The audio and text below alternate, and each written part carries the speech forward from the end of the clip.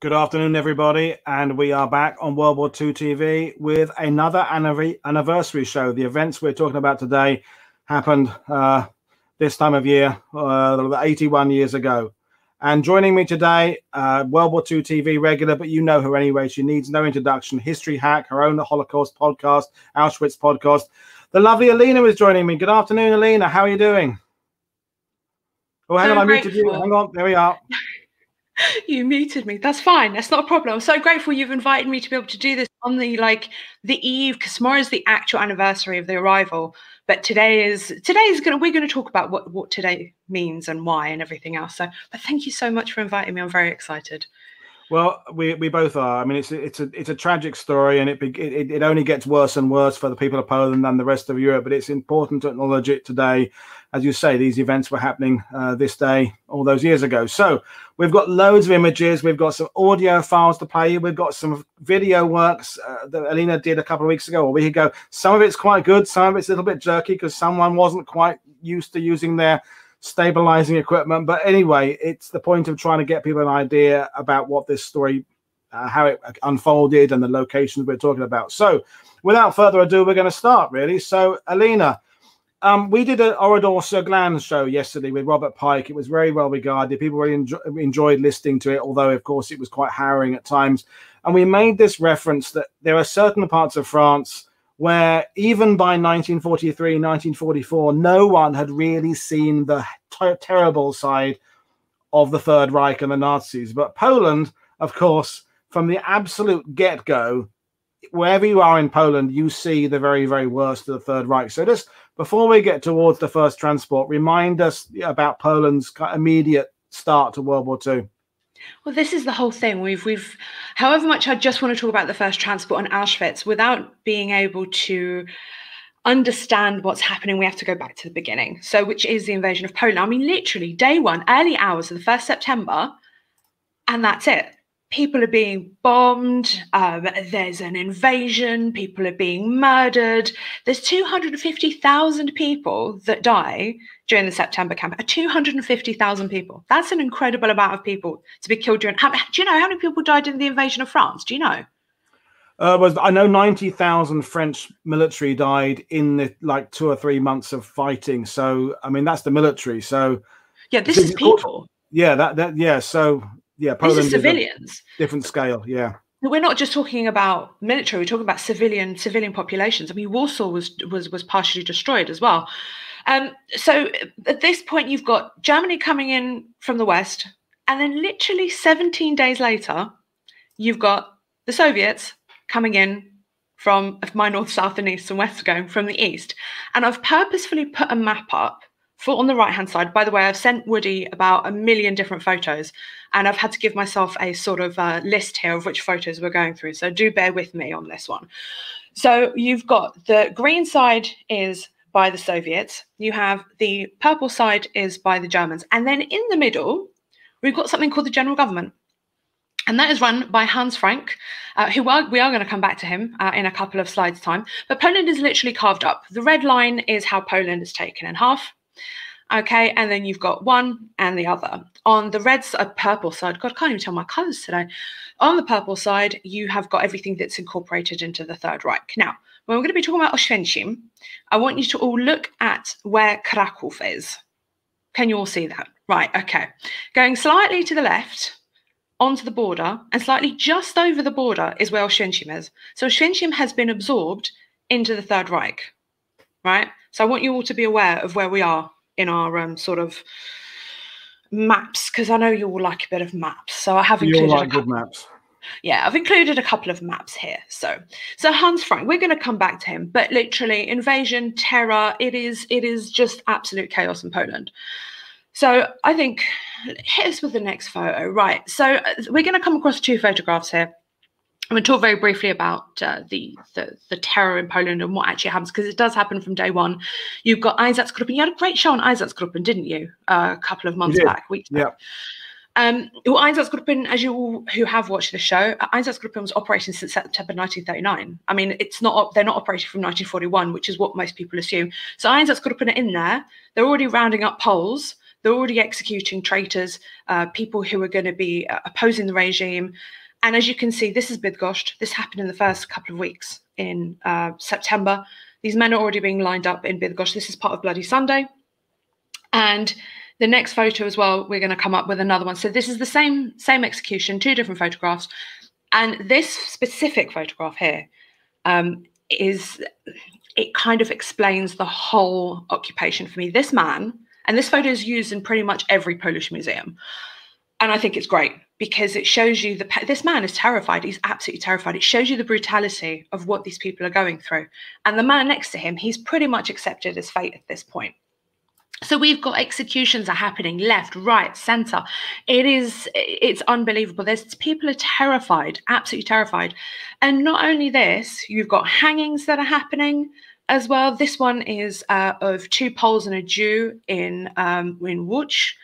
And it's not just Poles, but also Jews are being targeted. But I need you to remember at this point, this is not when mass extermination of Jews is happening.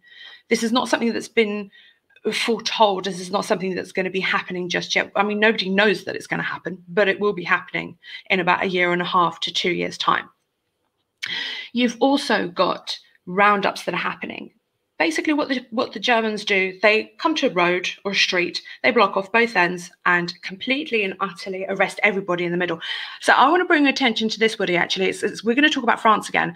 Now, Mirek, who does the podcasting with me, the Auschwitz podcasting with me, he gave me this absolute ideal scenario of what would happen.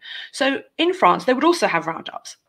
However, in Poland, everyone was arrested as they were in France, and they were put into prison, and most of them were sent to concentration camps, to work camps, executed, all sorts of things. But in France, when they were arrested, about the majority were released because occasionally they would catch themselves a Jew or somebody from the resistance. So that was the difference between the 2 countries of the terror. In Poland, nobody got out. In France, you at least had an opportunity to get out. You also ended up having a policing hour, which started at 7 p.m.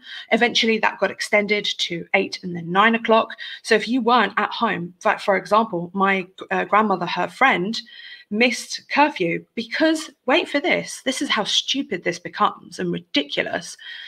He was working just outside of Warsaw. And what had happened is the train was late. The Germans had allowed the train to be late. He walked home in the snow and they followed his footsteps. And because he was beyond the policing hour, they shot him on his front doorstep. This was just complete and utter brutality at this point. I mean, then we come into something even more interesting, which will be Action AB or Action AB, which is the Palmyra, which will be on the next slide. We'll see a part of this. I would actually recommend people to go to the museum in just north of Warsaw in Palmyra. They have got this amazing, haunting footage of people literally being arrested, being taken and being shot in the Campinos forest. It is, I still find that it's shaken me. So I've completely missed there's another execution. And I'll come back to this one in just a moment. I mean, I know some people know this, but Lorelei is asking simple question, why the difference between France and Poland? Why are the Third Reich treating people differently in different countries? I just explain it in your point of view. We're subhuman. I am a Pole. We're subhuman is the bottom line. We are just a little bit better than the Jewish population. We are used for labor, and I'm going to refer to we because, like I said, I am a Pole. We're supposed to be used for labor. And then when we're not useful anymore, get rid of us. That's it. That's the bottom line. We are not the types of Aryans that they're looking for. Blonde hair, blue-eyed. I mean, we can go into this whole long other different sideline of Germans basically taking and kidnapping children, Polish children, that they basically raised as Germans. But again, I'm not going to go on to a complete other different. I mean, it's just interesting to talk about. I've done shows about Scandinavia, how the Germans treat people differently in Norway and Denmark, how differently they treat France. Indeed, what Hitler said had he attacked Britain in Operation Sea Lion. Whatever, in their bizarre, stupid evil, the Third Reich have tiers of how much they hate people. And unfortunately for Poland, you are very near the top of the list. Britain further down the list, Russia very near the top of the list, Norway in the middle somewhere. And it's understanding that they have this different attitude to different peoples. And then within those countries, race comes into it as well. So your nationality is one thing, and then your race or religion is something else as well, or your sexuality or your mental capacity as well. So there's all these different categories and criteria for just how much the Third Reich hates you and how much they want to kill you. And if you're Polish, you're starting off at a very, very weak position. Oh God, let me throw in something else there for you. Let's make this even more complicated. If you're a Silesian, you've got a better chance of survival. You know, and so this is another part of history that really fascinates me is Silesia, Pomerania, the former German colonies, the former German lands, you know, where people's identity is kind of really interlinked. And I find that very fascinating because they were given an opportunity, they were giving a chance, and it would have been like, right, okay, you're either going to be one of us, or we're going to send you to a concentration camp, or we're going to murder you and your whole family. You know, you've got a choice. And that's something, part of research that I really want to go into a little bit more, because again, you had levels of being Silesian, and it just becomes so complex and so interesting. And one day I actually found this very interesting line by Goebbels in one of his speeches, where he talks about the Polish Highlanders. And he actually says that the Polish Highlanders, they're not really Poles. It's fine. You know, they'll be all right. You know, we're not going to round them up and execute. So it is not so straightforward to say Jew, Pole, Soviet, Russian.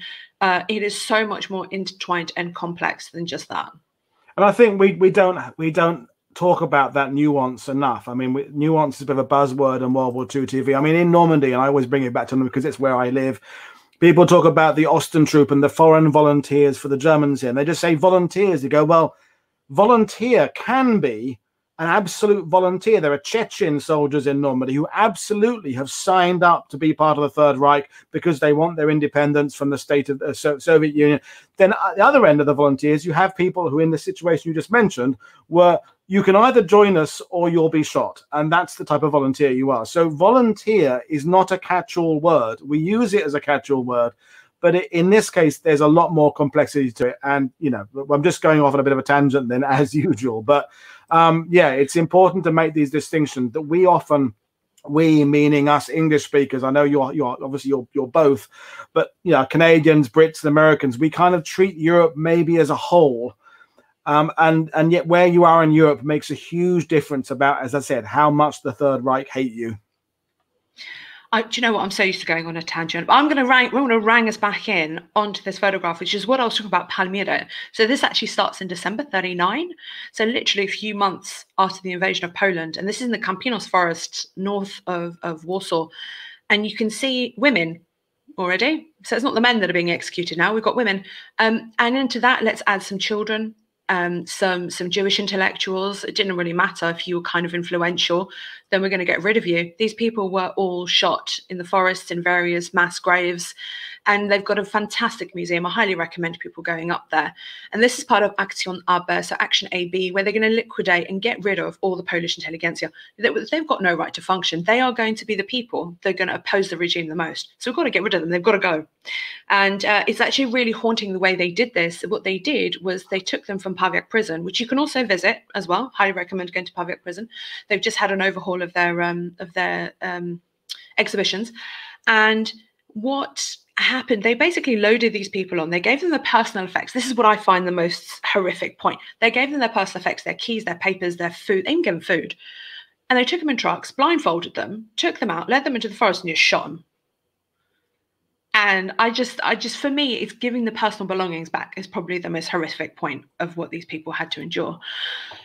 But I think we should move on to the Hans Frank quote because, oh no, wait, I'm looking at my notes wrong. Bear with me. What I did want to touch on before we do finish is Polish education. So when the Germans invaded, not only did they close down the schools, universities, libraries, any form of education, Hitler actually said on the 2nd of October, at some point in the beginning of October, Hitler said, well, we've got to eradicate all Polish life. Everything's got to go. It's just get rid of it. They've got no right to have any of this. And what they did in middle of October, they rounded up a load of professors. So 184 of them were rounded up from the Jagiellonian University in Krakow and in local areas that were in the general government. And what they did was these men basically wanted to start up university and teaching again. The Germans were like, nope, we're not having any of this. Rounded them up, sent them to the prison in Krakow. Then they went, this is a whole other different kettle of fish, but they went to various other different places. They ended up in Sachsenhausen. We're going to talk about this in a minute, the idea of sending Poles into other concentration camps in Germany. And then they all ended up in Dachau. And I can't remember the statistic, half a dozen, mostly the elderly ended up dying. It was, yeah, this is the point where people are just, forget it. No education, no nothing. We're getting rid of everything. But people were actually having an education at the time, but it was in secret. So in the secret, you know, people's houses and things like that, they still tried to get an education at the end of the day. Wow. So let's hit that Hans. Here we go. Hans Frank. There's a quote. I use this for everything, as probably most Polish historians use this quote, because it just sums up the whole thing. So he says, I can tell you a graphic difference. In Prague, for example, big red posters were put up, which could be read that 7 Czechs had been shot today. I said to myself, if I put up a poster for every 7 Poles shot, the forests of Poland would not be sufficient to manufacture the paper for such posters. That should sum up Polish occupation for you. Yeah. It's a staggeringly simplistic quote, but sums up just everything behind what was going on there. Yeah. And he was the governor of the general government, this man. He lived in Wawel Castle. He had such a lavish lifestyle. I think somebody did a podcast not long, I think with his son, not long ago, I think. Wow. If I'm not mistaken. A whole different kettle of fish, whole different kettle of lifestyle. So, which pretty much brings us now to Auschwitz, really, and how Auschwitz became Auschwitz. So we've got photographs here. Actually, you can see in the bottom one, you can actually see the what's to be the crematorium in the background, very interestingly, and how basically the camp group. Anyway, we're going to go back to how it started. So how does it start? So I did mention arrests, executions, and all sorts of things are happening in Poland at this point, and the prisons are now full.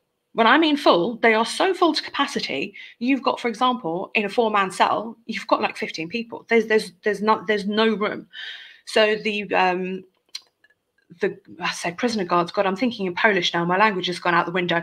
The governors of the prisons are basically going back to German government and saying, look, we got to do something. You know, we can't send them to Germany because places like Dachau, Sachsenhausen, Mattenhausen, they do not have the capacity. They haven't built the infrastructure to be able to accommodate hundreds and thousands of prisoners. Sort it out, okay, because we just can't fit any more people into these prisons. So what they do in February 1940, they start to search for a new site. And one of these sites considered is the former Polish army barracks in Auschwitz, which is the ones what we're looking at now. Also, Sosnowiec was considered and a couple of other sites. But the reason they chose this, and they chose this site here specifically in April 1940, so literally a couple of months later, was for two reasons. One was for money reasons, because as you can already see, there are barracks. You know, there's something standing. Things are standing. Things are functioning already. And number 2 is location. We are going to come to a photo in a moment where we'll be able to see the location is perfectly situated because it's isolated. And, you know, there's not going to be much trouble being caused at this point. So these barracks are supposed to hold 30,000 prisoners. Okay, we very well know this is not how it's going to end up because we're going to be looking at hundreds of thousands of prisoners eventually. But for the time being, 30,000 Polish political prisoners who are basically causing problems within Poland, and we've got to get rid of them. So here's to the map. Here's to the map. Here we go. Maps. You all love a bit of a map. So this is me screenshotting, obviously, Google Maps. And we've got, as you can see, this is how everything looks now, by the way, which is not the way it looked like back then. Just, I need to underline that, you know, the stuff that we're looking at is not how it looked like in 1940. So we've got a little red cross. That's where the first transport arrives. Okay. And then to the right-hand side is Auschwitz I, the main camp. Further down to the left. There we are. There we are. There we are. Yeah, there we go. I haven't got my glasses on, Alina. That's the problem. I'm following it myself blindly. You're forgiven. It's okay. And then obviously in the top left-hand corner, you've got Birkenau, which is the big empty space. So you can see also the size difference between the two camps. But the point is you're isolated by two rivers. Now, I mistakenly did not put in the River Wisła, which I should have, but I didn't. But you can see right below the main camp, you can see the River Soa. Yeah. Right there. Yeah. You've got the River Soa. Yeah. I'm pointing at my screen. Not that anybody can see me pointing at my screen, but I'm still pointing at my screen. And it was isolated between two rivers. So you've got money and location. The two most important things to why Auschwitz became what it did in the location that it did. So let's move on. Okay. Tarnów prison. This is where it all begins. And why are these prisoners arrested? I think that's probably one of the most important questions. Why are these men arrested and why have they been put into Tarnów prison? Right. And also, I was going to say that. And why have they not been shot already? Because you've been talking about how many people have been shot. Why have some people been kept prisoner and not been shot? Is there any reason behind it, or is it just sort of rather random? Right. So we've got various different types of prisoners in this prison, and they're mostly young people, former military. And these men had, during the invasion, decided that they're going to do predominantly one of two things. Either they're going to escape and they're going to cross the borders into Slovakia to reach the Polish Free Army, or they're going to join the resistance movement, or both. They could do both. And those who ended up getting caught on the borders were called tourists. I still find that very ironic that they would call them tourists, but they would have been caught by Slovaks, predominantly if they were in Slovakia, and then brought back to Poland, put into prison. They were put into various different prisons, like, for example, Zakopane, and then they were moved into Tarnów prison once they'd established that this is where the first transport's going to be coming from.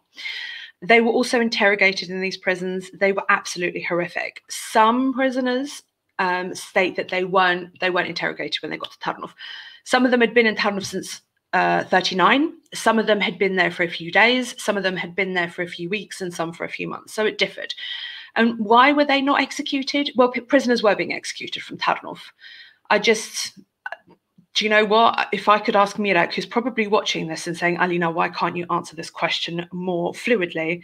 He would probably be able to come on here and answer that question much better than I did at this point.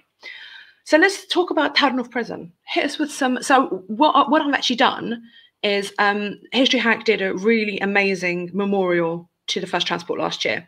And I've gone and stolen some of our voice clips, which I think you can't steal from yourself, Alina. That's not a crime.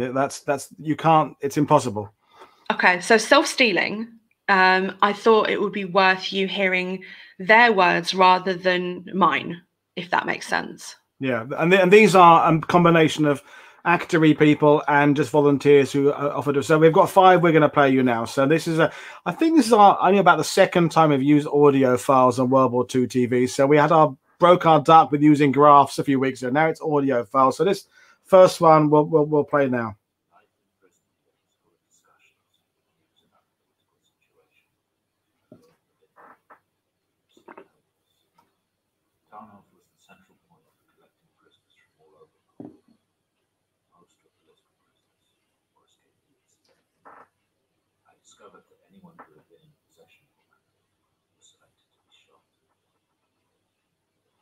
That's number 1. Oh, not finished.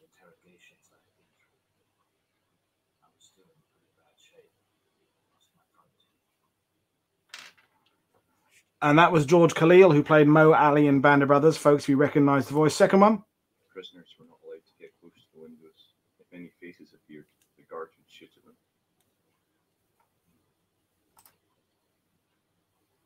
Prison in Tarnów, it was a gloomy impression. Wire, netting, and many gates. We were put into a communal cell, but the upside was that there were no more interrogations. There was little food and it was bad. I was always hungry. The prison was overcrowded. In a 6-man cell, you would find 20 people. You used the water in the toilet to wash. You could not wash any clothes, and we looked dirty. Weakened by hunger, we would lie motionless on our bunks for hours, our eyes fixed on a single point on the ceiling, seemingly without a thought in our heads.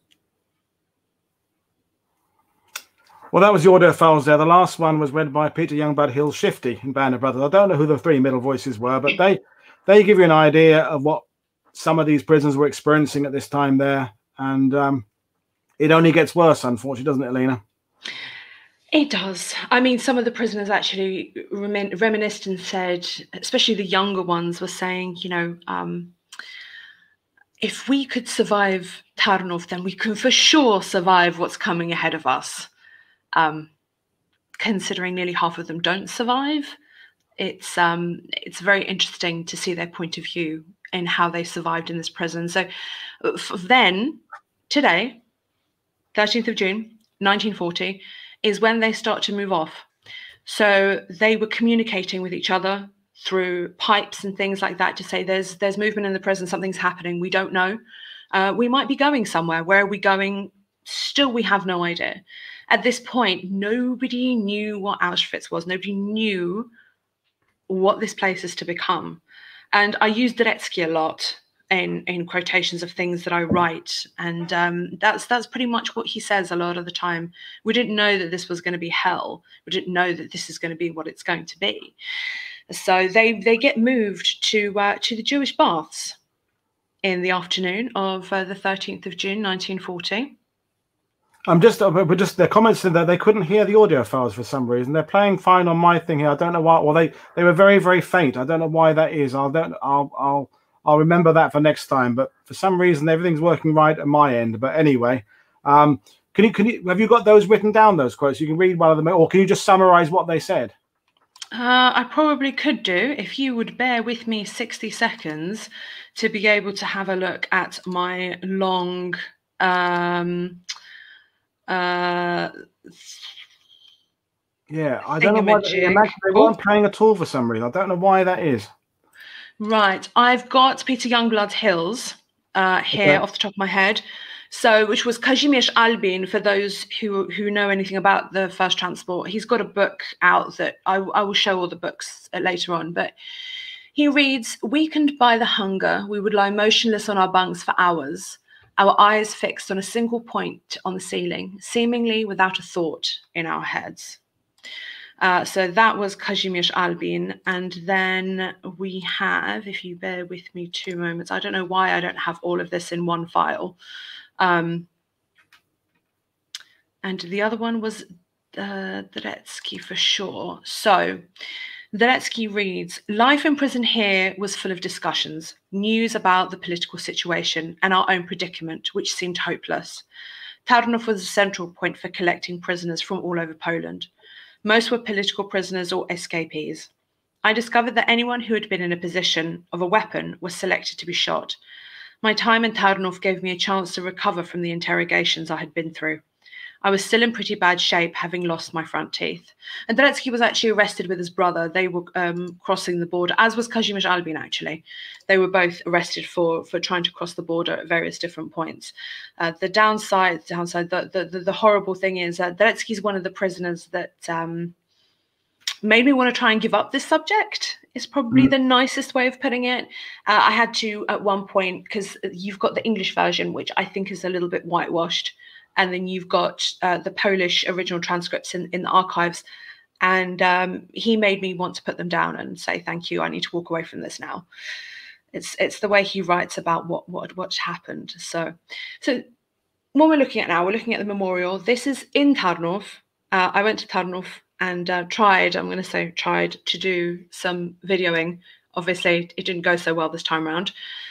So this memorial is across the road from the Jewish baths, which is what we're going to talk about now. So they ended up being taken by trucks to the Jewish baths, which I'm going to turn around in a moment.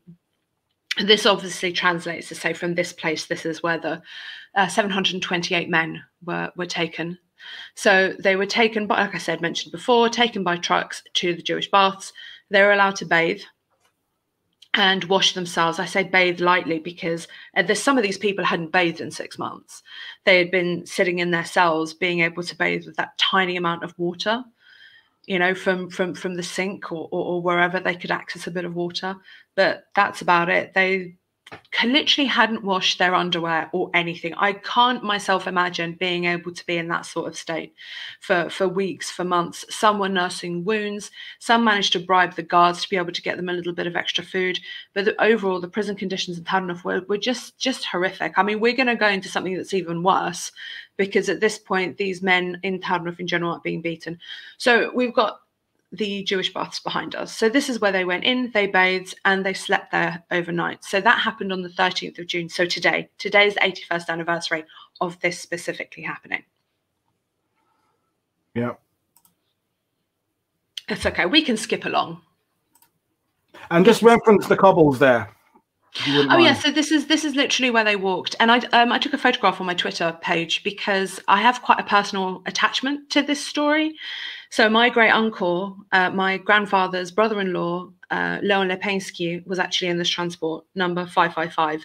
And for me, even though I've done it before, still being able to stand in the last spot where he walked in his footsteps, where his family last saw him alive. And I'm going to come back to that story when we start looking at some of the footage further on.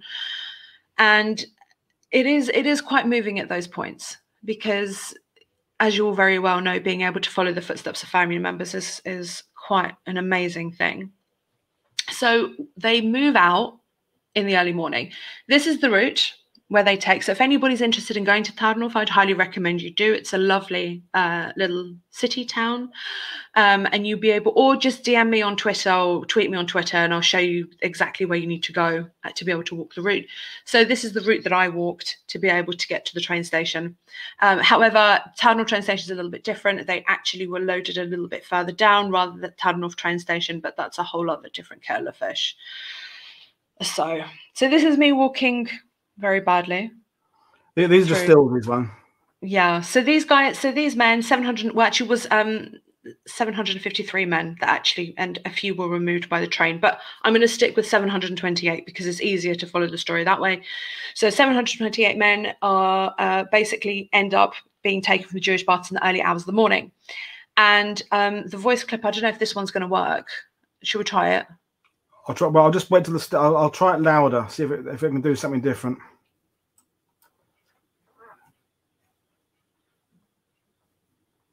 No.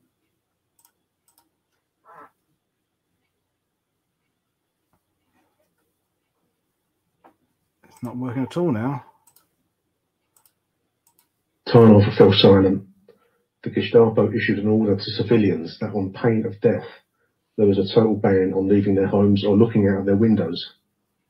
The streets were deserted and empty. There was a dull pounding of a marching column in a gloomy silence. Did you hear that, folks? I heard that very well. That went really well. I heard that really well. I'm assuming everybody else did. I hope so. I had to turn yeah, they heard that. I had to turn my speaker volume. I thought it would be playing it. It doesn't really matter, folks. I thought it would be playing it via Streamer, but it's actually my speakers that makes a difference. Okay, fine. I know that for next time. Perfect. Good. Right. So I want you all to be really aware of what he's just said. So the streets are empty. Okay. Pain of death. You literally cannot. So the streets of Tarnów in the early hours of the 14th of June are, I mean, obviously now that they're not empty, but they are completely empty. You are not to be in your windows. You are not to be looking. You will be arrested or executed for doing so. However, I say this very lightly. People were looking through the windows. I'm going to come back to my personal story in a moment. People were looking through the windows. They would see, for example, a window opening and a hand waving. Is one of the prisoners remembers that. He's like, is that a person saying goodbye to a family member? Are they saying goodbye to us? We got very confused to why, this was happening. In another moment, there was an elderly lady who came out of her house and tried to feed the prisoners walking in rows of four, this huge long column. And the officer the German standing next to her, who basically started beating her. And the prisoner remembers that everything her shopping and her food and everything just ended up spilling out on the ground. And this poor woman was crying. Obviously, he didn't get to see what had happened afterwards because he had to keep marching forward. People were trying to say goodbye. And I would highly recommend you listen to this podcast. I will retweet it tomorrow on my Twitter page or my Facebook, depending on who's listening on which platform. because there is a moment in this where it talks about our youngest prisoner, who was 14 years old. Now, to this day, I still can't understand why a 14-year-old is a threat. However, the youngest prisoner was 14, and his mother, he was from Tarnów, and his mother sees him, and she follows the transport, and she sees him on the platform, and he's crying, and he's in his stomach. He's a 14-year-old child who's seeing his mother surrounded by these adult men. He's been in prison, and he doesn't know what's happening, and it's just absolute carnage. And it's been verified by 2 prisoners that I found so far, because constantly there are memoirs and things coming up all the time, so things tend to change. But it's been verified by 2 prisoners, and a 3rd prisoner also remembers the mother from a little bit early on. So I'd highly recommend you listening to that point for that young man as they approached and walked.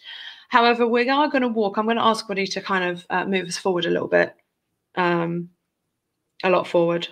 Here. Moving us to here. The reason being is that I'm going to stop as I'm walking to this building. And this building is important. And I went hunting for this building because I wasn't quite sure where it was. My family actually lived on the 1st floor up there. And as I mentioned, my great uncle, Leon Lipinski, he ended up on the transport. Now, my family, one member's still alive that remembers this. And that's my great uncle who lives in Krakow. And he remembers, even though he's a 90-year-old man, and I've asked him this a couple of times, he remembers, and I apologize for using this kind of language.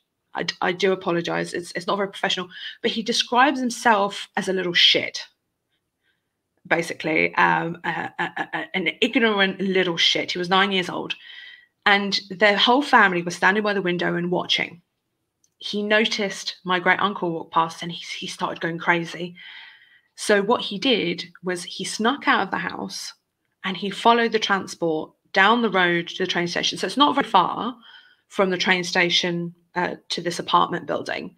But nevertheless, he risked his life trying to follow the men, a young 9-year-old boy, because the Germans didn't care if you were, 6, 7, 8, 9. Children were being beaten in the streets. It doesn't matter who you were, where you were, and whatnot. So that's why he said that he was a little shit who didn't know any better. And he was the last person to see my great uncle alive, because my great uncle died in February 1942. So he's the last family member to see him alive.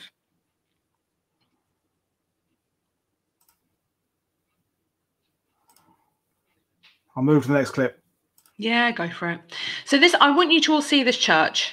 Okay, this church is going to be very important in the next slide, because this church was there in 1940.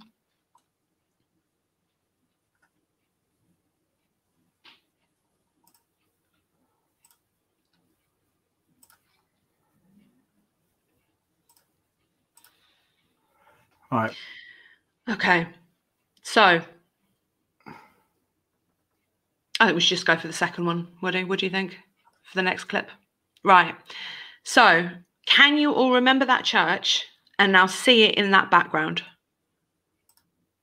Obviously, the photo is taken from higher up. Yeah, but this is this is the same photograph. This is exactly the same spot.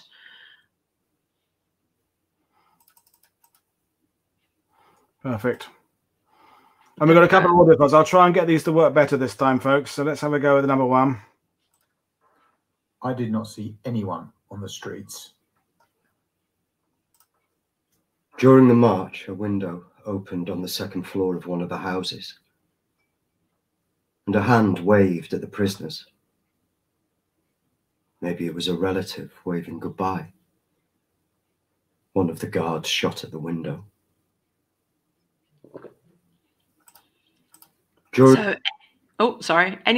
Anything that was related to these prisoners, they didn't want them to see. I mean, of course, people are going to look, but nevertheless. So this is the photograph from here, the same one. So they end up in Tarnów train station. Yeah, we've got some more clips to go. You might as well use your clips. Might as well use my clips. Go for it. So this is me walking. Yeah, this is me walking to Tarnów train station. Obviously, ladies and gentlemen, this is not what Tarnów train station looked like back then. It's been completely remodeled.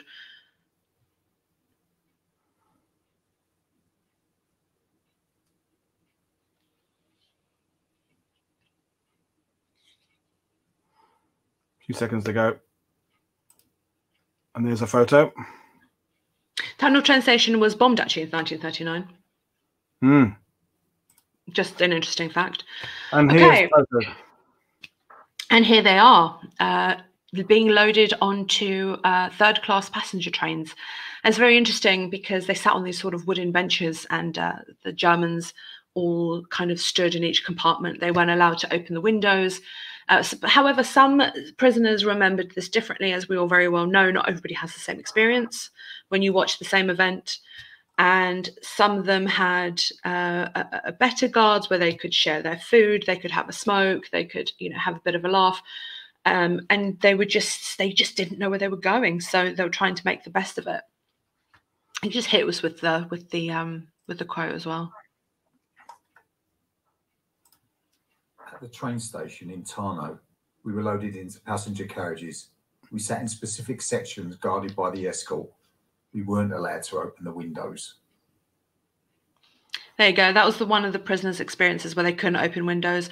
Fun enough, one of the prisoners actually ends up escaping, coming towards Krakow, but that's a whole different other story.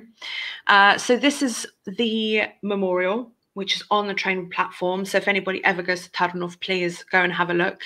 So it basically says that this is that they were the first victims of the concentration camp, where the Germans murdered nearly 1 million people from different backgrounds between the years of 1940 to 1943.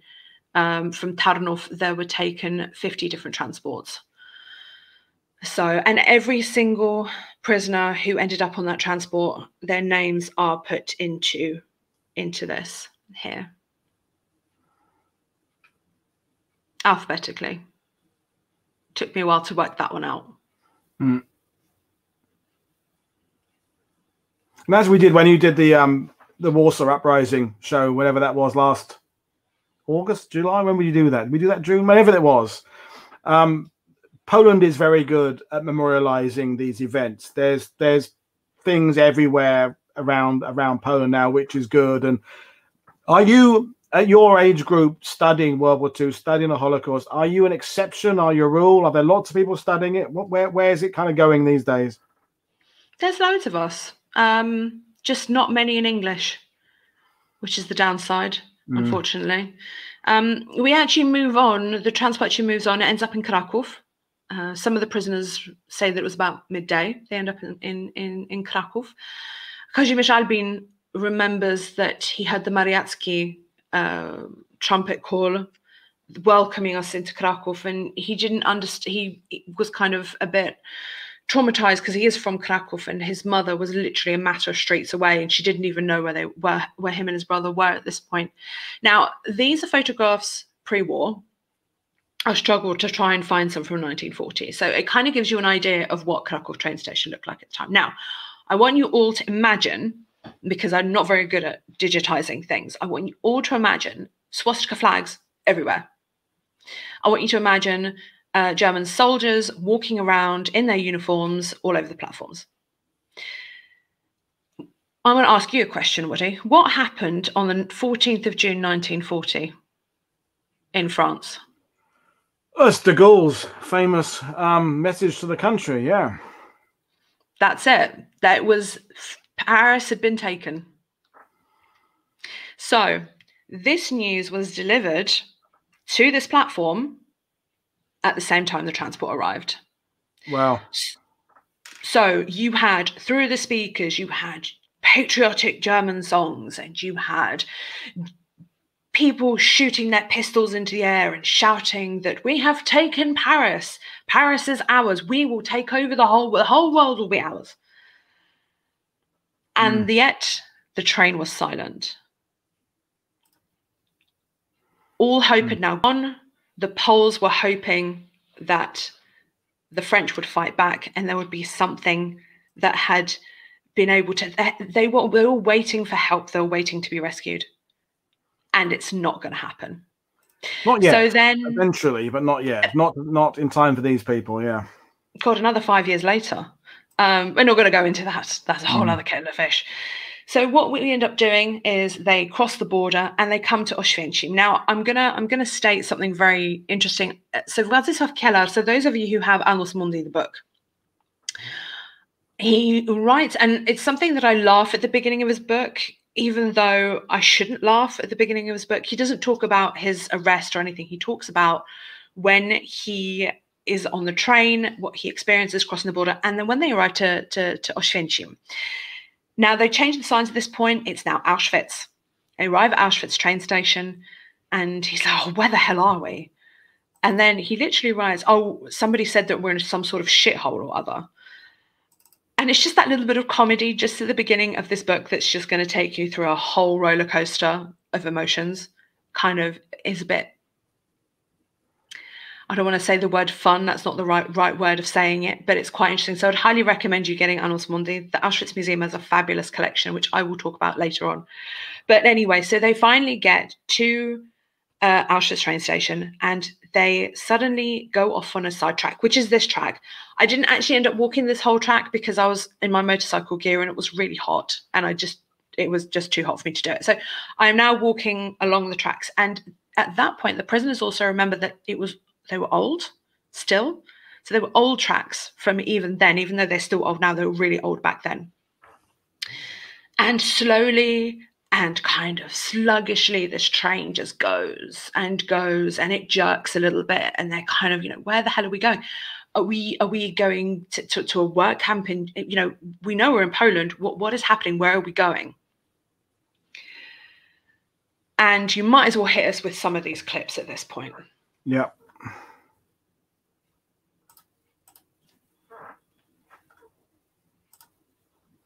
Hang on. The sight of Krakow's ancient towers moved me deeply. It was barely half a year since Miatek. My brother and I had left the city, and yet so much had happened in our lives since then. If only Mother had known that only a few streets separated her from her sons. Out of curiosity and fear, we looked out of the window. There was an array of SS men on the platform. They were slapping each other on the back, smiling and happy. They were shooting their pistols into the air.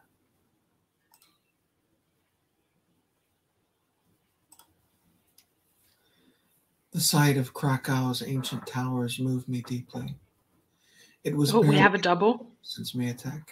My brother and I had left the city, and yet so much had happened in our lives since then.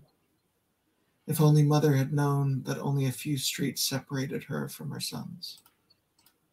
When we were directed toward, when the train stopped, the doors of the wagons were opened, and with the guards shouting, "Raus, raus, Schweinehund," using guns, beating us, we were directed towards the front of a big building, surrounded by barbed wire and SS watchtowers. Beaten, pushed, and terrified by the SS men yelling at us, we rushed like a flock of panicking sheep through the open gate. I've got to work on my audio skills, haven't I? Definitely for next time. It's fine. Don't worry. It still gives us a sort of rounded idea here at this point, because these train stops, and literally they are being, there's an absolutely amazing painting done by Władysław Siwek, which is in the Auschwitz Museum, and it shows coming off the train transport. These men are being pulled off. They're being beaten with the butts of guns.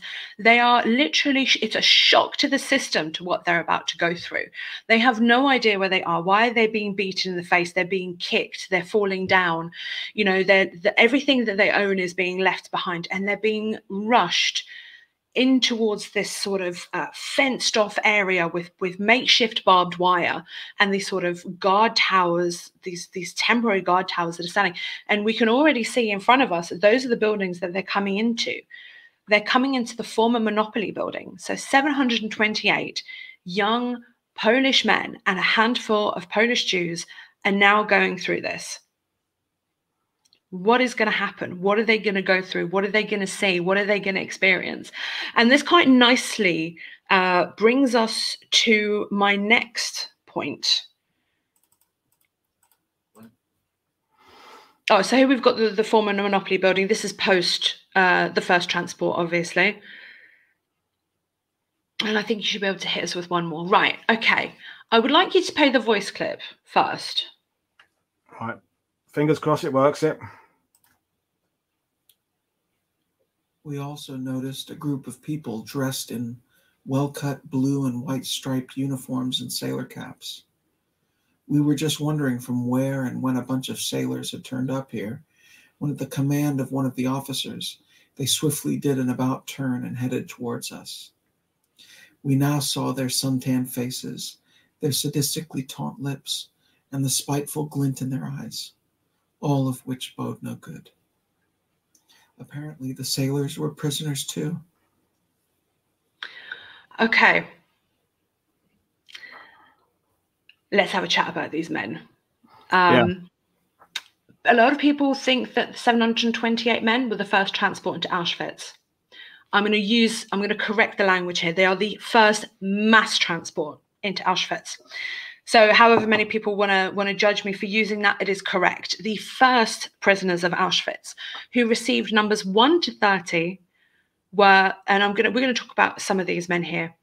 They were the first capos. They were the first functionary prisoners of Auschwitz. They were brought from Sachsenhausen on the 20th of May, 1940. So literally about a month beforehand. They were going to be the new block elders. They're going to be supervising the work units. And they're supposed to be the most sadistic of them all. They were dressed, as Peter Youngblood-Hill says in the voice of Kazimierz Albin here, in literally like sailors. And pretty much nearly every prisoner remembers this. They were like, why are there sailors here? They're holding batons and sticks. And who are these men? And then they turn on the prisoners. So I'm going to talk to you about prisoner number 1, which is the top left-hand corner. The, I'm going to say unacademically, the incredibly ugly-looking one. Please don't judge me.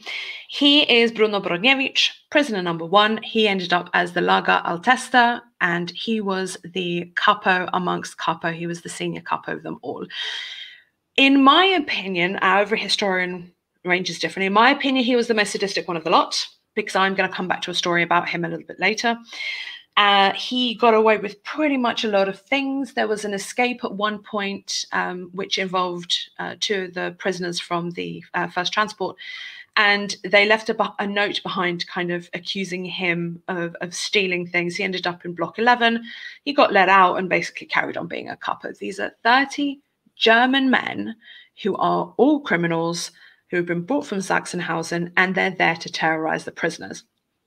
We're going to talk about also Leo Wieczorek, which is the bottom left hand. He is also an absolute sadist. So I'm going to talk about the 2 of them, Brodniewicz and Leo Wieczorek. And he had this high, screeching voice that nobody could understand. He was the capo in charge of quarantine, which I'm going to talk about in just a moment, what quarantine was.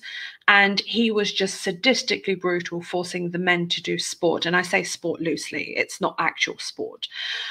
He loved to kill people with exhaustion. And one of his favorite things to do was to shove his baton down the neck of a prisoner and make them choke. And Brodniewicz used to what he used to do also, because they were 2 together.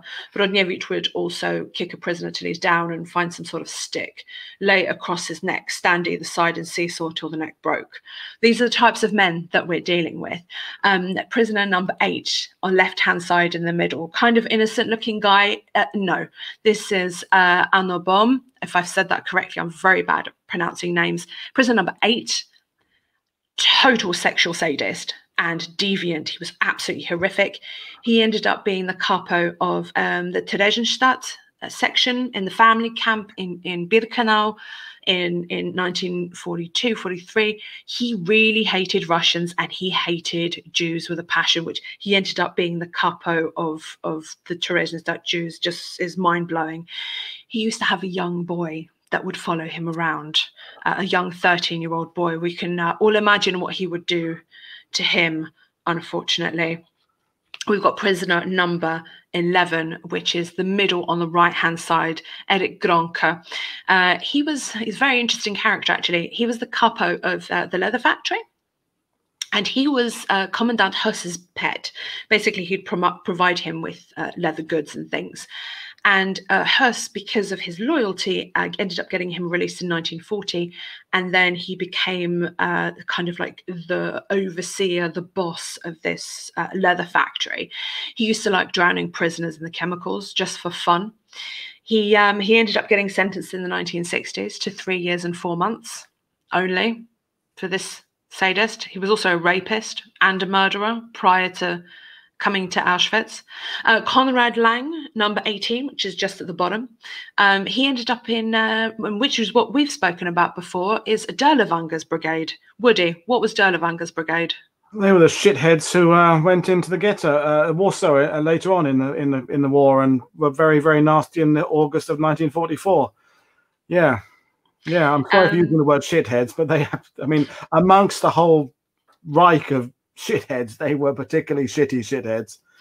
So this is where they recruited from. They recruited from concentration camps, predominantly Germans, who were sadists, and he was absolutely sadistic. I'm going to finish off with our top right-hand corner gentleman, Johann. I can't pronounce his surname. I'm not even going to attempt it, and I know Mirek's watching and he's going to yell at me for this afterwards, but he's number 26. Now, this guy for me is really interesting. He's actually disabled. He has one hand. He hated Poles, loved to beat Poles and brutalize them. He was a total sadist, and he was a pervert as well. He fought in the Silesian uprisings before the Second World War. And he used to boast how he would kill all of these Poles. I mean, he was a sadistic Pole killer at this point. He gets his comeuppance, ladies and gentlemen. This is exactly what you've been waiting for. On the 28th of July, 1941, he is deported amongst 575 Poles, sick Poles, as part of the T4 program. He's disabled, remember? He kind of fits into that whole ideology of disability. We need to get rid of the disabled. He goes with Ernest Krankemann, who I'm not going to reveal how I refer to this gentleman, but he was incredibly obese.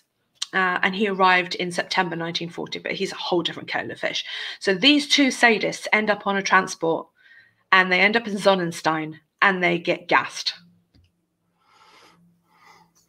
I don't want to say good, but yeah. No, good. Good. He gets his comeuppance. But however much I'm going to tell you the first 30 were absolute horrifically sadistic, most of them were. There were a few among them that were not. There is one that hasn't got a photograph, and that's Hans Bock. And I'm going to start with Hans Bock because I find it very interesting.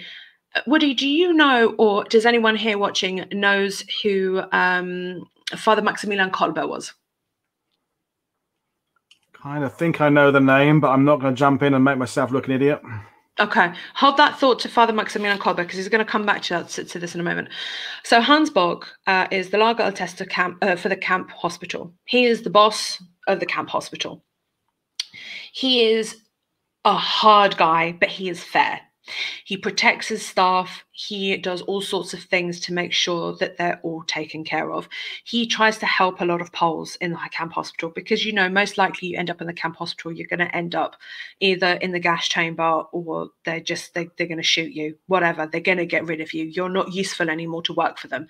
So he did a lot to protect his people and to protect Poles. He became a friend of the Poles. He is the person who ends up murdering Father Maximilian Kolbe. Because Father Maximilian Kolbe ends up being starved. He is the one who survives in the cells of Block 11, and they give him a fentanyl injection to the heart. And it is Hans Bock who kills Father Maximilian Kolbe. We're not going to hold that against him because he did a lot of good. He ends up being sent to, if I'm thinking correctly, is Bunawerka, so Monowice, to work in the camp hospital there. And he dies of a morphine overdose. He ends up killing himself.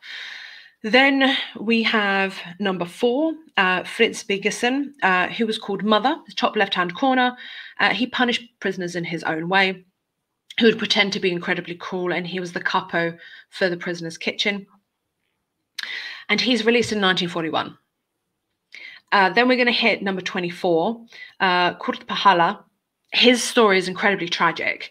He aided, for those who know Kazimierz Piechowski's escape, please go and Google it now, because I'm not going to tell you all about it, because we could be here for another 45 minutes. But Kazimierz Piechowski's escape, please go and Google that. He actually aided these guys in the escape. That's him, isn't it? No, that's Wiechowski. No, sorry. It's okay. Don't worry. It's okay. All these public names. I'm doing my best. It's all different things.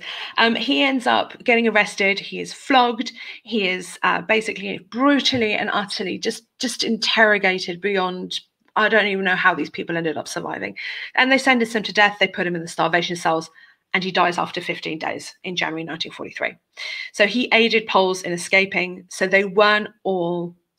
This subject is not black and white. But I want to go back to those original, the first photo you showed of the really bad, sick. Yeah, go for it. Go back. Okay, because you said they were recruited from these camps in Germany, so Sachsenhausen and what have you. Now, there were lots and lots of prisoners in these prisons. How were these people selected? Were they selected? Did they volunteer? I mean, did they put a notice up saying wanted rapists, murderers, and sadists? What's the connection? Did they become that when they got to Auschwitz, or were they that way before, or both? Or what work has been done to understand how these people came to be that way? They're criminals. Most of them have been done for things like already been done for rape, or were career criminals in that sort of sense. So what I'm saying is, did the Germans kind of look through who their criminals were and say, this one's a nasty piece of work, and select them, or did they volunteer? And if they volunteered, what did they volunteer for? Did they think it was going to be better conditions? Was it power? Was it because or are there too many different cases to give a kind of break it down and give a reason? So Hers, the camp commandant in his diaries, says that Gerhard Palisch selected them personally. We don't know how much truth is in that. We can say that's a possibility. He hand-selected them apparently for their brutality. But I'm going to finish off with Otto Kuzel, who is a complete flip. But I'm going to finish answering your question first, because some of these guys are not brutal sadists at all. They're assisting and aiding, because there are a couple more. We haven't got all the time in the world to sit through all 30 and talk about all 30s. I've just selected a couple of them. And they were told at the beginning, when the first transport arrived, the 728 men that had arrived are sadists, murderers, killers, rapists. They're Poles, they're dirty Poles, and they need to be dealt with. So this is where it all starts from. And Otto Kuzel is one of those where people remember in their memoirs that, he was kind from the beginning. Doesn't matter, who they were, but he started to befriend the Poles more and more and more and more and more and more. And he actually ends up escaping with Poles in one of my favorite escape attempts, which hopefully you might have me back so we can talk about that one day, because that is one of, for me, it's one of my favorite escapes, and how amazing it was and how lucky they were. Sure, let's do that. We will do that. But Otto Kuzel, coming back to him, so he's the one in the top right-hand corner. And I'm gonna be straight with you. I'm obsessed with this guy. I am absolutely, utterly obsessed with this man, because in this whole place of brutality and sadism, this angel comes up. This absolute angel. So I'm going to give you an example. There was a prisoner walking down the street. I say street loosely. He was walking down the camp road with a torn shirt. Kuzel takes his shirt off his back and gives the prisoner his torn shirt. This man was incredibly kind. He saved, I believe, my personal opinion. I don't want anybody to turn around and say, well, that's not how it was. But my personal opinion is, he saved so many lives and he protected so many Poles that it's mind-blowing. He took part as a witness in all the processes, all the trials. He was an absolute incredible human being, in my opinion. So I just wanted to show you the contrast between that and this incredible human being. And I'll always talk about Otto Kuzel, no matter what. So anyway, moving back to the first transport. So what they do, if you go back just one more, just go back to the other photo, I'm going to briefly go through the process of what happened. So they arrive into that middle square bit where the trees are standing. Yeah, in there, and you can see the train tracks down the side. The building closest to the bottom is the former tobacco monopoly building where they were housed. What they did, they got off the train. There was a speech done by Karl Fritsch where he says, "You have not arrived to a sanatorium, but to a German concentration camp. The only way out is through the chimney. If you don't like it, get on the wires. If you are a Jew, you have the right to live for 2 weeks. If you are a priest, 1 month, and everyone else, 3 months." And this was a speech that was repeated time and time again. They ended up getting registered, and they were registered from camp number 31 to number 758, trying to put statistics in my mind there. And the whole time they're going through this process, because they still have to be registered, bathed, given their clothing back, and being driven back up to be taken upstairs into where they were going to be sleeping for the night. And these men it was all being done at a run. They were screamed at, they were beaten. Tadeusz Piechowski, there's a fabulous film coming out about him in Poland in the next couple of months. He had a cross around his neck. Brodniewicz ripped it off his chest and threw it on the ground. You know, these men are being totally and utterly brutalized. They spend their first night upstairs, and they're taken into these sort of big rooms, and there's hay laid out on the ground. This is what they're going to sleep on. Hay. That's it. You know, there's no bedding, there's no nothing, hay. For them to use the bathroom, it gets worse. There is a bucket in the corner, and that bucket quickly overfills. It is stuffy. It is hot. They just cannot cope with these conditions. They try to open the window. The window gets shot at.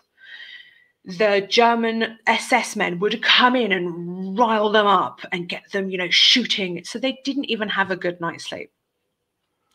This is the first night. This continues. This continues over and over and over again to the photo that you were showing just before. Quarantine. And this is why I'm going to talk about quarantine. 2 weeks, you're given quarantine before they were moved to the main camp. And there was only one other transport that was housed in the same sort of area, and that was a transport on the 20th of June. So literally a few days later. Now, I spoke about Bruno Brodniewicz and Leo Wieczorek. These men would be forced to do. See, this is happening, and this is a photograph from France. This is not an Auschwitz photograph. It's just so I could show people what this looked like. When I say sport, I don't mean, oh, let's lift a bit of weights and, you know, have a bit of a run around. I'm saying you're being forced to squat. You're being forced to frog jump. You're being forced to crawl in the dust and the dirt with no water, with nothing. You are starving. It is hot. Okay, I just cannot imagine being forced to do this. I mean, my personal trainer is bad enough. Now put me into that situation. It's just horrific. So this is happening for 2 weeks. Their break time, they were taught how to sing German songs. They were taught camp behavior. And this is what happened over the first 2 weeks. Then they are moved into the main camp. So you want to chuck us to the next photograph would be great. So I have circled, so those of you who have been to Auschwitz, I've circled the building, and I've also put an arrow to where the Arbeit macht frei gate is. And they were housed in blocks 1, 2, and 3. And that's where I've kind of done the bit of a circle there. Mm. And what I want you to imagine, what you see when you go to Auschwitz now is not what it looked like at all. So the whole section in the middle, and I'm still pointing on my screen that you can't see, the whole section in the middle where you say 6, 11, 15, all the way to the back was non-existent. All the way to the back. Yeah, all of that. That was non-existent. That was the horse ground, the parade ground. And there were makeshift barbed wire being put around blocks 1, 2, and 3, which I've circled. I mean, the camp was it was a mess. There was no plumbing. There were no toilets. There was no bathing facilities. Okay, there was no camp. There was a camp kitchen between blocks 1 and 2. There was between 2 and 3. There was a tank of water where you could sort of have a wash very loosely.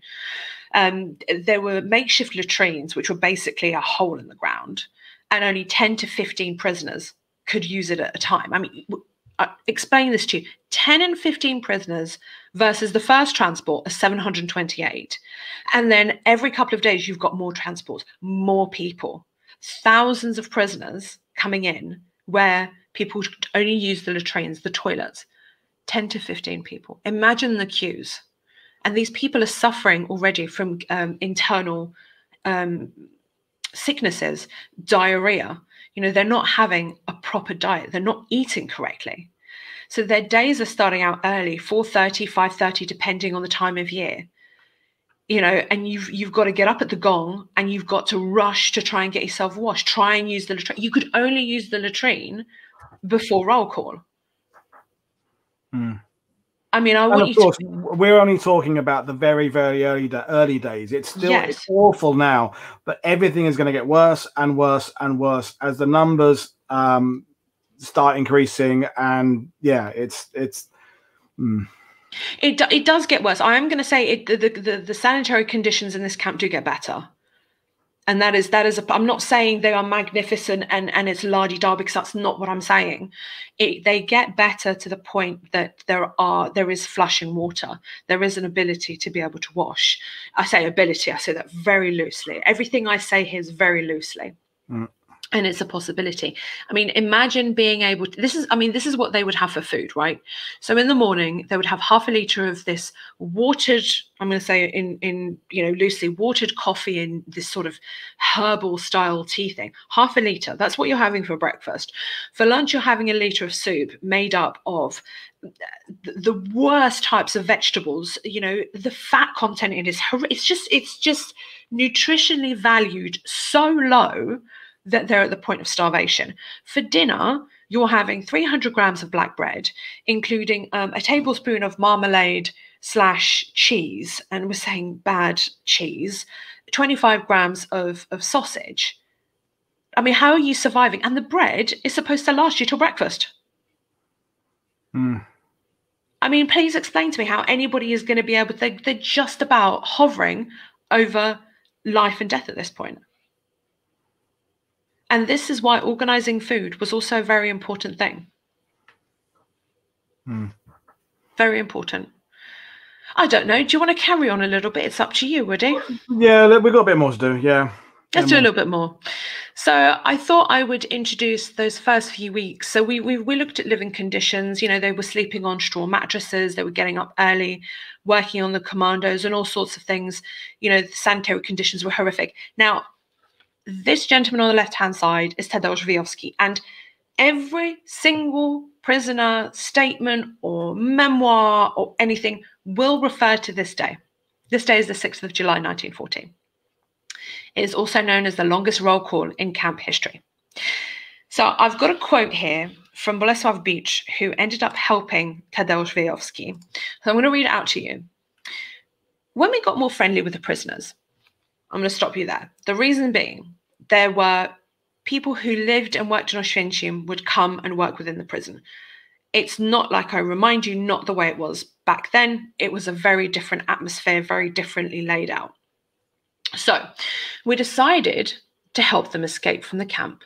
And it was quite possible at the time because the camp was not fenced yet and there were not enough guards. A prisoner, Tadeusz Wyjowski from Tarnowskie region, agreed to the plan.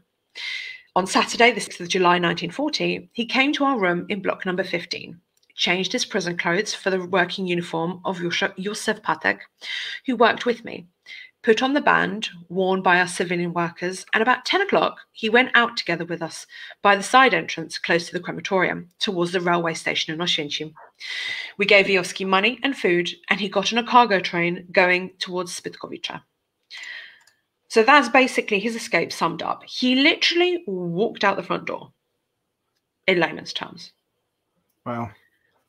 However, the most interesting thing is not his escape, because he was the first escapee. The most interesting thing is, and the most horrific thing at the same time, are the consequences. So the consequences, two things happen. One that we're not going to get into, which also be a really fascinating talk to do. The civilians began to be removed from the camp area. That were mass evacuations of civilians and expulsion. 1. 2, what is happening on the right-hand side? It is a roll call, and it lasts, are you ready for this, Woody?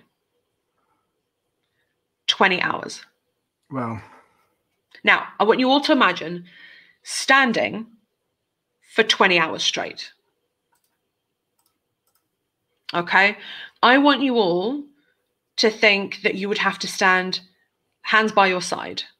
Then I want you to imagine having your hands above your head, then squatting, and then having to stand in the freezing cold night, because in June in Poland, the nights are not yet warm in June. Then I want you to imagine to still continue standing through the hot day of the following day. I want you to imagine being beaten. Okay, if you fainted, you were being beaten. There was no water, there was no food. Now, I'm going to be a little bit graphic here, and I don't mean to be so graphic in what I'm saying. When you sometimes have to go to the loo, okay, you have your toilet wherever you're going to. These men had nowhere to go. They were going where they were standing. And if they did, they were beaten. These 20 hours were the most horrific. And just to add a little bit more to this, there was a transport that arrived that day. That their first experience was not camp life. Their first experience was a 20-hour roll call. Mm. This is the brutality behind Auschwitz. This is what they were experiencing. Oh, and I just want to add one more interesting fact into this. And the night of this roll call, the 6th and 7th, was the first victim of Auschwitz. Ah. So when the first person of Auschwitz died this night, Dawid Wrączewski, he arrived on the second transport. He was Jewish, and he was from Bielsko-Biała, which is where I live. So round here. And he was the first victim of Auschwitz, which is kind of a bit of a circle if you think about it. So the first victim of Auschwitz was Jewish, and he was the kind of, and this is something Midek said before, he's the pretext to what was to come. Well, I was just thinking of saying that. I was just thinking that you know, we haven't even got anywhere near the Wannsee Conference of 1942 and the absolute ranking up and of the whole extermination policy. This is just this is a pre all that. This is, but the writing is on the wall. That everything that was going to happen has already been shown. To, you know, the barbary of the arrival of the Germans in Poland in 1939, the arrests, the imprisonments, the shooting in the forests, the hangings, the imprisonment, and then the convoy. And that's why I think, you know, the first transport, it does get talked about a lot, I suppose, but it's because it starts everything in motion. It was it began everything. Nothing got better after then. Everything got worse and worse and worse for the country, and indeed for most of that part of Europe. Yeah. And they're important. They're important. The first transport is incredibly important. And I know some people don't think it is because everybody deserves a voice, but everybody does deserve a voice. But these men do. These first men. I mean, I should really talk really briefly before we finish about statistics, because those are important. We should know this. So our youngest prisoner, as I mentioned before, 14. 14 years old. This is mind-blowing. 14-year-old kid, our youngest prisoner. The eldest was in his 60s. And so how many survived? 728 men, 325 survive. So I calculated that about 45%, give or take. There might be a mathematician here who will correct me. Is that right? Yeah. Go for it. 292 for a fact killed. But we still have no information on 111 of them. We don't know. We just don't know what happened. Mm. And survival for these, this is the highest surviving transport in Auschwitz. Most of them survived. And why? Why did they survive? Well, the answer is quite simplistic. They were the first. They knew how the camp operated. And they managed, and a lot of prisoners talk about luck. And luck is something that I really, really, really, oh, don't forget to give book recommendations. Yes, I saw that. I will not forget to give book recommendations. I've totally lost what I was saying because I saw the quotation in the corner. Because I get excited about books all the time. I'm a terrible, terrible person. We all get excited by books. No, yeah. And just to let you do know, before I do forget, because I might forget this, my new book will be out in 2020. Where are we? 2021, 2022. My new book in early 2022. It will be out. It will be on Auschwitz, and it's going to be really interesting. I don't want to give away too much more information about it, but it will be on Auschwitz, and it's going to be giving you some unknown histories, which is I'm really looking forward to working on this a bit more, and how they survived. Yes, luck. Luck is very important. I'm going to give, before we do finish, I'm going to give you a really quick example of luck. Zbigniew Drecki, for example. Actually, no, let me give you a better example. Czesław Sowul. Czesław Sowul, because I've got too many of these memoirs sticking in my head. He was playing football with the German Kappa, which did happen on a Sunday. They would play football. See, this camp life gets a bit more complicated here. They were playing football, and he encouraged his friend to score a goal against the Germans. Luck kicked in. Luck didn't kick in. Let me just say that. Luck didn't kick in. And his friend was chosen to be executed at the wall the following day. So if he didn't score that goal, would it have changed things? Yeah. And there are so many of these stories. I was lucky because he didn't look at me. I was lucky because, you know, I was moved from the hospital at the right time. I was lucky because various different things happened. So I'm going to give you some of these book recommendations, unless you've got some questions for me. No, I'll go with the book recommendations. That's good. All right. Okay. Some of these are really hard to get hold of now. Do perceive. So I'm going to go with this one. Oh, I'm going the wrong way. So this one is Kazimierz, oh my God, can't even talk. Kazimierz Albin, Start Again, and Warrant of Arrest. Fantastic book. I highly recommend this one. I use it quite a lot. He's also, Peter Youngblood Hills speaks a lot about him for the History Hack podcast. Fantastic. Really well written. Highly recommend this one. Because he also talks about his arrest. He also talks about his experiences in Krakow during the Second World War and what happened. That's really interesting. This one is also very difficult to get hold of, but it is worth it, which is, I keep talking about him, Zbigniew Drecki. I use him a lot. His history is really interesting. And the most horrific thing probably about this story is when he loses his brother. That's the point where I basically walked away and said, thank you very much, I've had enough. And then the Auschwitz Museum, I highly recommend people buying books from the Auschwitz Museum because they've got a fantastic collection of memoirs. This comes from a series because Kellar's book is really, really hard. It's to do with publication rights and things, really difficult to get hold of. But I highly recommend Annus Mundi by Wiesław Kellar. This is part of a series, and my friend actually created this series, and you get people like Halina Birnbaum in the series and Langbein and all sorts. It's a big series, about 400 zloty, which is, I think, is about 60 or 70 quid. Very worthwhile buying. It's a big sort of series, and you get this book, so it is a plus. And then before I forget, there is one story, and I should really mention the story because it's one of my most favorite stories. It's to do with Edek Galiński and Mala and their escape and their love. This is a fantastic comic book done about this. They've done a couple of different series, the Auschwitz Museum. You can get this from theirs. It talks about what they did. I mean, the photographs are absolutely horrific. I've read through this and I'm horrified. But this is one of my favorite stories. It ends in tragedy, just so you all know, but it gives you some sort of hope when reading it. So those are the ones that I can give you for the first transport. And if anybody wants any other book recommendations on any other points of Auschwitz, then I can do that.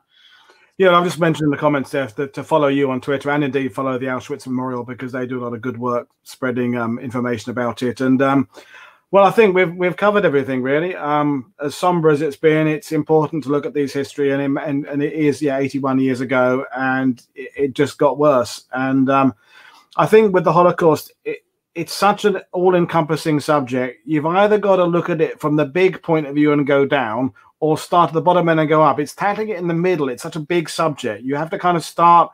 I mean, obviously, most people read Anne Frank's diary at school somehow, but that's only one aspect. And of course, it's a Jewish perspective, which is important. But I think we all need to be reminded that many, many different peoples fell victim to the Third Reich regime, not just Jews.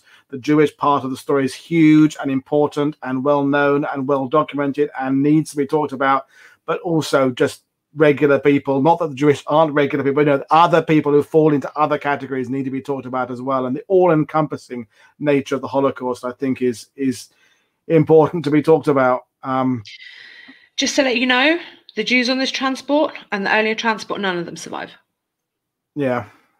None of them survive at all. Yeah.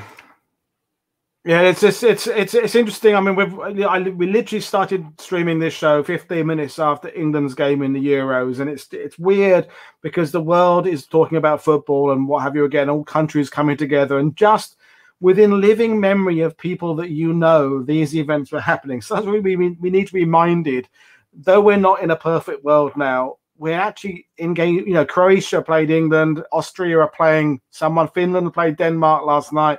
It's fascinating that we have come so far away from this, and yet we only have to go down a little bit back, walk in and see these monuments and see these events happen just a few decades ago, and say your family was caught up in this, and that personal connection always makes it rewarding when we speak to you, Alina. So thank you. I want to say I've enjoyed being on the show very loosely. I enjoy talking about the subject. It's to enjoy sharing it with other people. It's not enjoying the stories. It's enjoying the fact that other people are hearing them and understanding it and taking a point to consider. Oh, yeah, it's France are playing Germany, of course. That's the other big game tonight. But I'm just going to remind people what we've got coming up, and I'll come back and say goodbye to you in a moment, Alina. So we've got another show later, in an hour and a half's time. In fact, I'm with Gert van den Bogart talking about combat in the hedgerows of Normandy. With the American 2nd Division. That'll be an interesting kind of show, so we'll do that. And then tomorrow, another Battlefield live stream. Colin Taylor, who does the driving and the filming and the guiding, he's doing a presentation about the Battle of Longève, British 50th Division, Durham Light Infantry, 4th, 7th Hussar Dragoons in the village of Longève. That's kind of near Tilly-sur-Seulles. But right now, as usual, don't forget to check us out on Patreon, check out Twitter, check out Facebook, follow Alina on Twitter, follow History Hack, listen to what she's doing with her Auschwitz podcasts. They're fantastic. I think I put a link in the description below to Alina's podcast. If I didn't, I'll put it after the show. I think it's there. Other than that, it remains me now to say thank you very much, Alina, for joining us, and you'll be back to talk about something else. Well, we've got, I don't want to announce it too early, but we are going to be doing a Holocaust week in September. I'm not going to say something to look forward to, but something to prepare yourselves mentally, viewers, in that we're tackling stories like this for an entire week. And I will be interested how the views go of that, whether people will embrace it and listen to it, or whether it will tail off as the week goes on because it's too much horror in one week. It'll be an interesting experiment to see where the World War II TV viewership is in September and what they can. But I think it's important to spend a bit of time doing some complexity of looking at the horrors and the death camps and that. So I'm not exactly sure what shows we're going to be doing yet, but Alina will be on at least one of them. So we'll see. I'm hoping to rope in Mirek. Mirek, if you are listening, you will be joining me on that one because you want that man on. He is a fountain of knowledge. We will bring people, and again, I want people who are at the beginning of their study, the end of their study. I want different voices. I'd love to get a German historian on to talk about it as well, and that aspect of how Germany perceives it and how Germany, the historiography of understanding what their nation did in the past. There's lots of things we can do, but that'll be September, so don't worry about it yet, folks. But anyway, right now, thank you very much for watching. Check out the links below, and definitely, as I say, follow Alina on Twitter and History Hack. And that you've tackled a lot of Polish history via History Hack. So if you've exhausted all the World War II TV back catalogue, go and check out the History Hack back catalogue because there's 350 shows now, is it? 450. 450. I was 100 out in just over a year and a quarter. Is that right? And you're on it too. So go and check out Woody on our podcast because he is fantastic, and we will be getting him back. I've only done two. I hosted one, and then Alex asked me about my book. I've only done two, I think. Oh, and I did a couple of Down the Pubs, didn't I? Yeah, but also I don't want to say too much because everything will be revealed on Friday. But there is something new happening in my life, and I will be getting Woody on to work with me with this new project that's working on in my life. So watch Twitter because it will all be revealed on Friday. It's to do with Poland and history, isn't it? But we'll announce that anyway. Thank you very much for watching, folks. I will see you all again in an hour and a half's time. We'll talk about hedgerow fighting in Normandy. So a different subject, but equally informative, equally passionate presenter. But right now, thank you everybody for watching, and thank you, Alina, for joining me. Thanks, everybody. Bye.